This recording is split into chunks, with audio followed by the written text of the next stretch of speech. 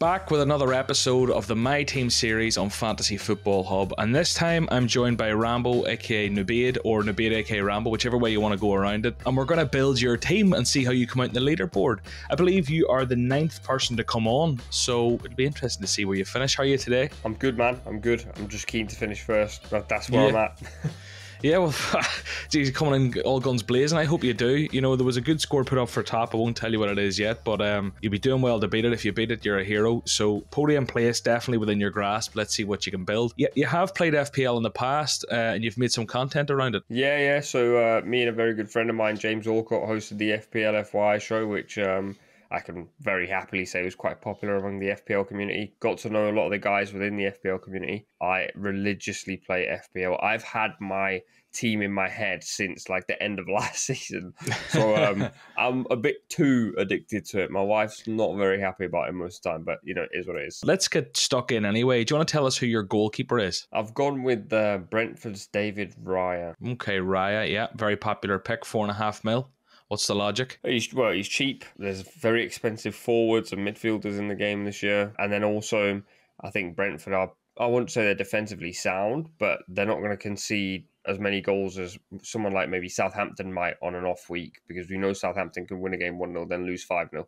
And I backed Brentford to do all right this season. So even though I backed them all of last season to get relegated, David Raya, I think, is the safest, cheapest choice. Very good. And who are you going to go for your backup? Hilarious, because I've just absolutely battered Southampton. I'm going for Gavin Bazzuno. Yeah, there he is. Again, 4.5 million, cheapest chips. I actually think he'll start because I think Southampton need a goalkeeping change ASAP. He's decent with his feet, but more so he's a really good shot stopper. And obviously, save points are a bit of a trick, in my opinion. Now, unless you're David De Gea, where you make 9 saves in a game, but then you might concede 4, it's a bit of a catch-22. Yeah, no keeper is really the best option, but I'd go Gavin Bazzuno just purely because he's cheap as chips and he's going to play every single game. Well, I like that, because generally what people are doing is they're going for like a Raya and then like a 4 million fodder. But if you think Bazzuno's going to play, maybe it's worth that extra 500,000. So I like tinkering. I like the idea of Brentford playing United one week and Southampton playing Fulham. So you need to have options. Oh, there he goes. Yeah, like for game week 2, I suppose there, if Bazzuno does start that first game against Spurs on your bench, you'll have him against Leeds in the second game, and you go back to Raya for Fulham, and then maybe, you get United and Chelsea there for Bazzuno, but then you're into Wolves and Brentford territory. So, yeah, interesting. Let's see how it goes. So, your first defender, who have we got? No-brainer for me, Trent. He's like, we had this discussion all over Twitter last year. He's obviously priced the highest for a defender, but the amount of points he gets is as many as a midfielder and a forward. So for 7.5 million, I'm pretty sure he is so cheap. I mean, anyone watching this who hasn't got Trent in their team, I know it's very, very, very template, but it's Trent Alexander-Arnold. He gets a lot of points. Get him in your team. You've got him on your wall. I'm not even a Liverpool fan. I'm just an FPL fan. Yeah. I'm a degenerate. I grew up a United fan and then started just cheering whoever, was scoring me points. So I just stopped calling myself a fan of like clubs. I'm just a fan of football and fantasy. And yeah, sad little man here in the corner. But who's your second defender? I've gone for Cucurella. Purely not because he plays for Brighton, purely because I think he's going to City, and I think it will be done before the first game week. So I think you have to have a City defender in there because they will keep clean sheets because they keep so much of the ball. And then prior to Cucurella, Cancelo, who's played left back, who will probably go and play right back once Cucurella comes in. City focus their play down the left side, and I think that will happen again this year. And with a proper left back who gets forward, who's got a very high volume of XA. Don't like to use that stat, but I'm going to use it for this battle because it's necessary. He's cheap as well, 5 million. It's the only way into the City defence. He's probably not going to get tinkered around too much. But however, if he doesn't go to City, then this entire spiel goes in the bin. Yeah, I think I like the balls of that, going for the future transfer and going from that angle. I think if he did get the move, I'd be surprised if he sort of avoided the pep roulette, and I'd be surprised if you could hang your hat on him. But who would you play? Initially, who else would you play at left back? Cancelo and maybe Walker at right back. I don't know, but the point is, Cucurella would be the obvious choice, but I just don't think he comes in and starts Do you know what I mean? I think it takes a few game weeks, and then I think it takes maybe 6 or 8 game weeks before he could be considered nailed if he played well. Do you know what I mean?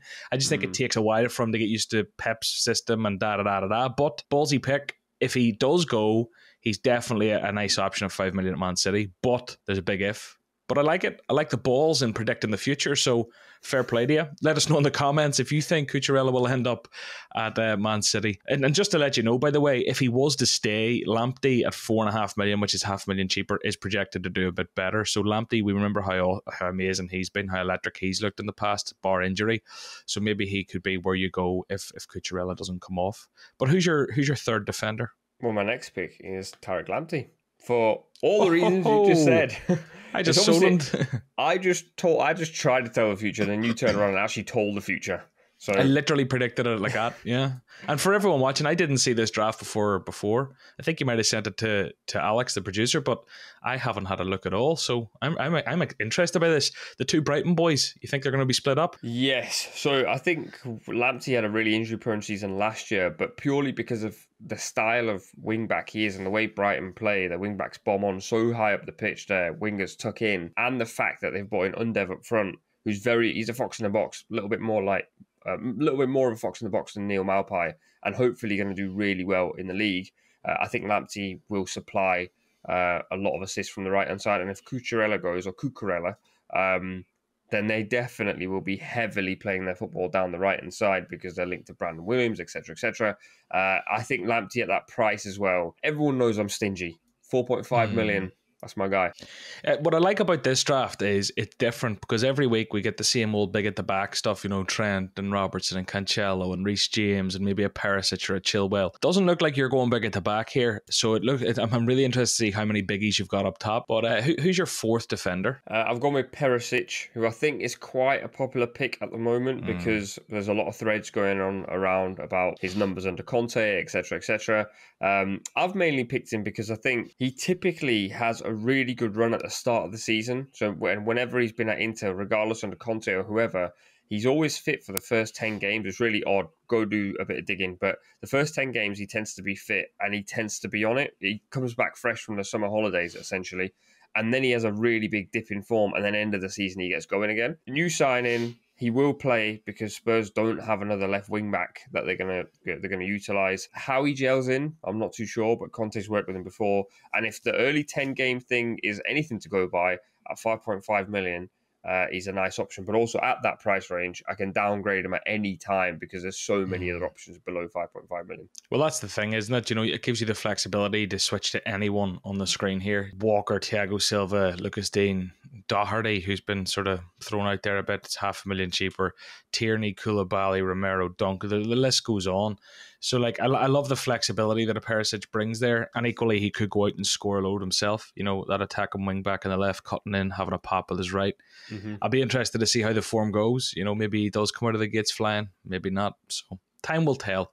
Who's your fifth slot in defence? Is Kieran Tierney. Tierney. I think Arsenal will do well this season. I backed them last season to do well. Whenever Kieran Tierney played, Arsenal were a lot better than when he didn't play. The problem I had here was choosing between a 4.5 million Kyle Walker-Peters and a 5 million Kieran Tierney, but I think when I've got Bazzuno, I never want to be in a situation, no disrespect Ralph Hasenhüttl or Southampton, but I don't want to be in a situation with two Southampton defenders in my keeper and a defender. So then I was kind of looking down the lane of Arsenal. I felt I really wanted someone from Arsenal, especially at the back. And Tierney has a really, really good output when he plays. The problem is if he stays fit. If he doesn't, again, 5 million to 4.5 million isn't that big a drop because I think with all 5 of my defensive options, I could play 3 at any given time. I think the interesting thing here for me with the likes of a Tierney is Zinchenko's come in. They're both 5 million. I mean, Zinchenko, it's a weird one. I actually haven't done the digging or looked at this, but I know at Man City predominantly he played left back, and I know at the international level he can play a much more attacking role. Does he come in and hamper Tierney's game time, do you think, or are they going to play Zinchenko elsewhere? elsewhere. That's because Well, Tierney's been so good, it seems weird to replace him, but he has been injury prone, so maybe Zinchenko's a bit of cover for there, but can push further up. I don't know what their plan yeah. is. So he played Zinchenko played left back against Chelsea in like Arsenal's big preseason game, but that's mainly because I don't think Tierney's fit yet, or he's not 100% fit. I think Zinchenko will play left back and he'll play midfield. In a way, I can completely understand if someone goes for Zinchenko, but if he plays midfield, he's not going to have the same output he has if he plays left back, because he's not going to be playing in attacking midfield. He'll be playing in the sitting two alongside Partey or Xhaka. I think Arsenal have bought him in for that reason, because Partey's got such a bad injury record. Xhaka's injuries have been non-stop as well, also suspensions and so on and so forth. So I imagine he'll just slot in into midfield when Tierney's fit and plays left back. I think Nuno Tavares might be going out on loan, so that maybe guarantees that Tierney will definitely play if he's fit. But it is a tricky one to choose. You'll have to judge that one at the start of the season to see if Tierney's fit and where Zinchenko fits in. And the other thing with Tierney is a lot of people will be going, oh, Tomiyasu's $500,000 cheaper, or yeah. So I get that, but whenever I did the digging, I remember thinking distinctly that Tierney is worth the extra 0.5 here. If fit, if playing over Tomiyasu, I think his attacking output definitely justifies the $500,000. So if you can afford it, which this back line looks like it can, I like the Tierney pick as long as he's fit. So up into midfield now. Who is your most nailed midfielder? I've obviously got Salah. I think I can't believe there's people out there saying, Salah's not going to do this and Salah's not going to do that. There's always a sign with Salah, and this is non-football related, which is obviously not great for what we're doing here. It's non-stat related. But when Salah makes a change over the summer to something aesthetic, he is about to do a madness during the season. Last year, the year before last, he suddenly had abs. Last year, he suddenly had biceps, and this year he's got blonde tips in his hair. So something is happening. Does he? He does. I don't think it's a good look personally. It's a little more ginger than it is blonde. But when you've got jet black hair, that is what happens. So if you are watching this and considering dyeing your hair blonde, don't do it. It'll probably go ginger. But that is why I've gone with Salah. But also, he's Mo Salah, man. I feel like there's no conversation even to be had about whether I like that you actually had something to add there, because every week it's the same. You know, it's Mo Salah, da-da-da-da. The beauty of it is I think you have to have Salah for Fulham and probably Palace. And if at that stage he's had a couple of blanks in a row, or if Liverpool look out of sorts in any way, shape or form, he can become anyone. And I think personally De Bruyne's going to smash it out of the bat. I think this is going to be a huge season for him. So I already have it in my head. Like, Salah has a couple of games there to impress me, and then we'll see what happens. But we'll move on from Salah. Who is your second midfielder? I've gone with Sancho. Now, okay. I'm really split between Grealish and Sancho. I think I'm going to wait right until the final deadline to make this call. I think Grealish is going to have a great season this year. I think he's had the Pep settling in time. Bernardo had that issue. Several others have had the issue. And then they come up very good in the second season. His bromance with Haaland is wonderful, and Haaland's going to score goals. But in saying that, I've watched United a lot more in pre-season just by chance, and I don't believe pre-season is that much to go by. But Sancho looks better immediately, and I think he needs the settling in period. He's talked about a lot on social media where he said on stories and stuff that he's now loving life in Manchester, and he's very much so a player that if he's happy, he's performing.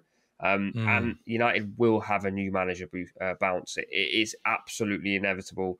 Their fixtures aren't terrible, and I think if they get going early, he'll be the one to go for, because I don't particularly fancy Rashford or Martial, so it's Sancho. One of them is going to provide great value, or maybe even a couple of them, depending how United get going. I think having one is interesting, and it'll be really interesting to see which one of them actually prevails, because I can't see them all bagging 1,000,000 points every week. One of them's going to shine, but they've all been doing well in pre-season. Sancho, love it. Let's see who's next.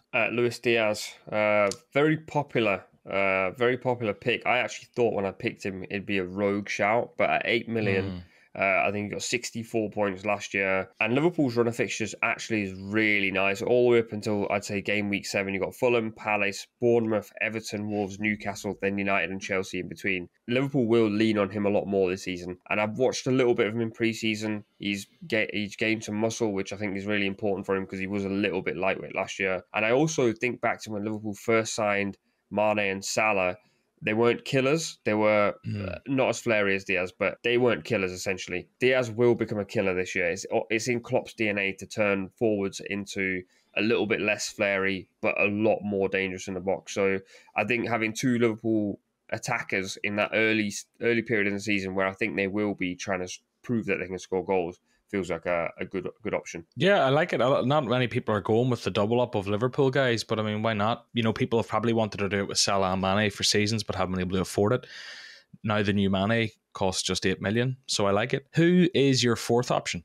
Saka, who I think, Saka. again, I don't know how popular this one is, but I think he got over 175 points last year. He's 8 million, which I think is a bargain. But I've actually just looked at the fixtures and just thought, I think Arsenal are going to score goals. Palace, Leicester, Bournemouth, Fulham, Villa. It's such a good early run. And I think Arteta and Arsenal will try and set the tone early this season. So in my opinion, Saka was like, when I looked at my team, it was Trent, Salah, Saka, and one other that were dead set. I'm interested because for me, and I don't know if you have them, don't spoil it for us, but for me, it came down to Saka or Gabriel Jesus. And I think with what Jesus is doing in pre-season, it swayed me to put my 8 million there as opposed to on Saka. So I thought Jesus looked good up there and I could fill this spot with the likes of a 5.5 million Neto or whoever else. Who's your fifth midfielder? Once again, you named him in, and I promise anyone watching this, John has not seen my team, and I have actually made a few changes whilst we've been doing this video. Pedro Neto at 5.5 million. The price is outrageous. They've done him so dirty. I think he'll look at this and be livid that they've priced him at 5.5 million. He's dirt cheap. He will play this season. And Bruno Lage was really impressive last year, but the one thing he was missing is counter-attacking players who were dangerous in the final third. He had a very serious injury. We don't know how good he's going to be when he comes back. But at that price range, there was nobody else that I thought, if they get going, they're going to be really, really good.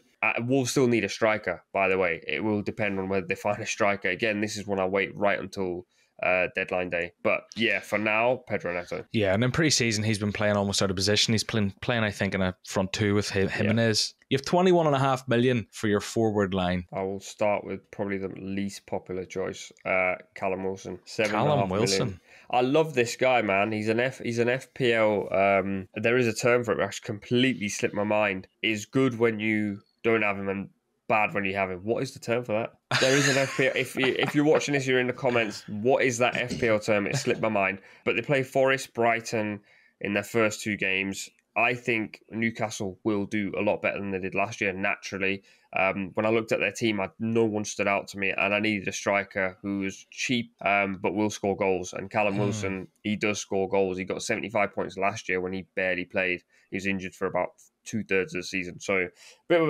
a could be a horrible pick, but I'm going to back it. I like it. I like the opening fixtures, particularly obviously Forest. You do have City and Liverpool in game week 3 and 5. I think I've had this debate with myself recently. Would I go Wilson or Tony? And I think I would pick Tony. But the opening couple of fixtures, you can always pivot from Wilson to Tony or to whoever. I don't know, a Watkins looks good or an Mbeumo or whoever looks good, you could pivot to. So I like having the 7.5 million price point, but just Tony is predicted to score a little bit better there. And I don't know what it is about Wilson. I'm just always afraid of an injury, but maybe I just need to trust the guy and hope he doesn't get injured, because Forest is a really good fixture and Brighton as well. So best of luck with him. He should have penalties too, I believe. And Newcastle have looked much better and signed well so far in the transfer window. So I can't knock Wilson, really. Bravery is the name of the game. That's the one. But I know you like Bazunu, but you could go the likes of a Bazunu down to a 4 million, or you could go like a Tierney down, or Cucurella to another 4.5, for example. And Wilson could be Gabriel Jesus, just if you were like looking for that, because you would upgrade quite substantially, in my opinion. But maybe you just disagree. And maybe bravery is the name of the game and going against the grain, I do actually have Gabriel Jesus. That's why I didn't need to use that option. There we go. Go. I was in the same position where I was like, Saka or Jesus. But to be honest, I don't know why, and I honestly cannot explain why, but I've gone so big on Arsenal this year with Tierney, Saka, Jesus, and it could completely change. But I think Jesus will have a really, really good start. Then I think he will tail off, and that's when I'll probably get rid of him for someone else. But I think at the start of the season, the idea is trying to get in players that you think will do well in the first few game weeks and try and start off really well and then tinker after. A lot of people seem to be picking him. He's been brilliant in pre-season. And he was the player that before the season finished, I said, if Arsenal get this guy, and I think I said Arsenal get Jesus, Phillips, and cover at centre-back, they'll easily challenge for top 4. So I think he's a no-brainer. Yeah, love the pick. Can't complain. You've 6 million in the bank for your final forward, and there's a few to choose from. Yeah, I mean, I'm a bit stuck here because I don't actually back many of the 6 million forwards. The only one that stands out to me is only because I've watched German football, only because he's played for the club that I support occasionally, but not many times. But Forest's big signing, Taiwo Iwani. Now, I'm not entirely convinced on this pick myself. It's the only pick in my team where I'm like, but I want a third striker who's going to play every single week. The problem I had last season was I'd end up playing with 10 players at certain times because 2 were suspended. I'd already made my transfer. # don't make early transfers. And I'd just end up in a situation where I wouldn't have a playing forward. So I think he'll play. I don't know how Forest will do this season. I personally don't think they'll do well, but he's not very popular. So he might be one of those picks where he turns up the first couple of games, gets a couple of goals, he hops in off my bench as an automated sub, and I'm absolutely buzzing.